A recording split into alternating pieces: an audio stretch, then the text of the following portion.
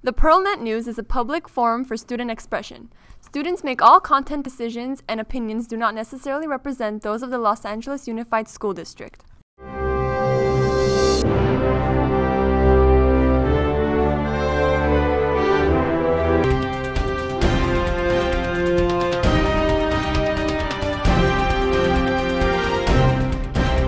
Thank you for joining us today as we have just received breaking news on the music program at Daniel Pearl Magnet High School.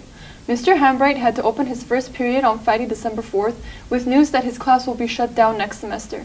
Here's an exclusive interview with Wes Hambright, Principal Debbie Smith, and student Selina Olalde. Well, I guess funding was diminished in some way, so they decided to cut it possibly until next year. Okay.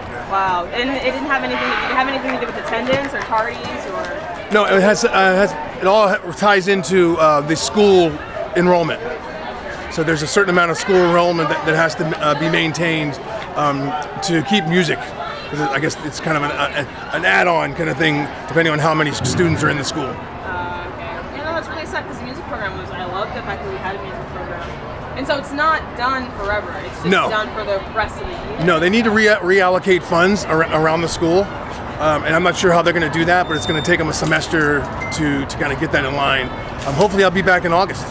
So for sure, or hopefully? Hopefully, that's what the plan is. So hopefully they can, the funds will be reallocated across the lines, and then we'll figure out how I can come back in August full time. Okay, and if so, is it going to be a one semester class, or is it going to be a 1 year, like a full No, 1 year. Yeah, and starting next year, hopefully it'll be for the full year. Hopefully enrollment will go up in August, and the reallocation of funds will also help. So it'll be kind of a two-pronged thing. So about 2 weeks ago, I got a phone call from the district offices and to let me know that our enrollment, student enrollment, had dropped. And because of that, we were not able to hold on to all of our teachers. So in looking at our available budget, we were able to hold on to one teacher, but the other teacher that we were not able to hold on to was the music teacher. I met with Mr. Hambright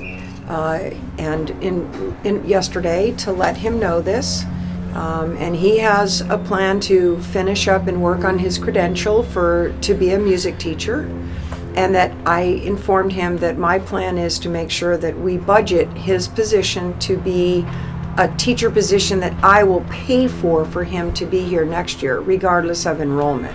We should have, the music program, because it creates people to think and feel better, and it's a way of expressing themselves. So I believe that we should leave it alone as it is.